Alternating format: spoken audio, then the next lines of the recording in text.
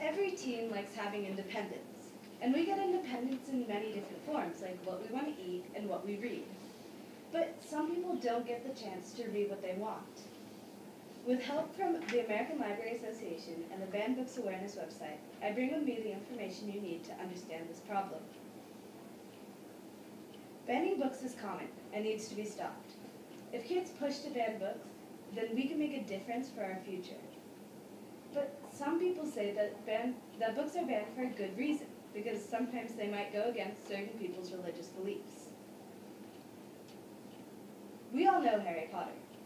The first 5 books of the series were in the top 10 most challenged list for 2001, 2002, and 2003, which is really surprising because a lot of people love the series.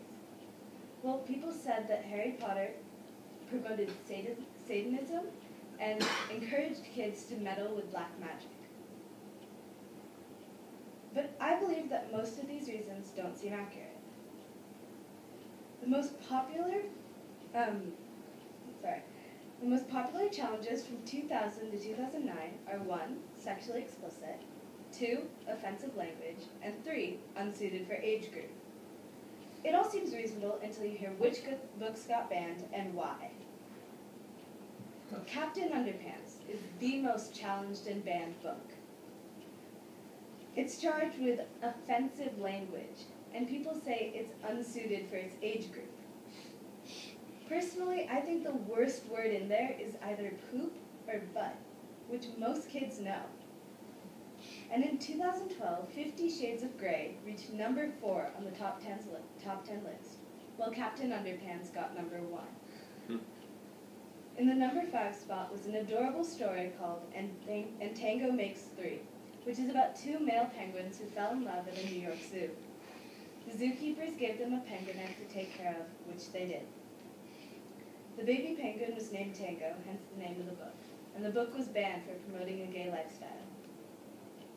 But moving on, us teens should be making our own decisions now that we're more mature.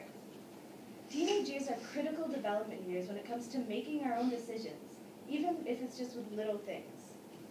And if parents keep hovering over us, we won't really know what to do when the time comes to make big decisions on our own.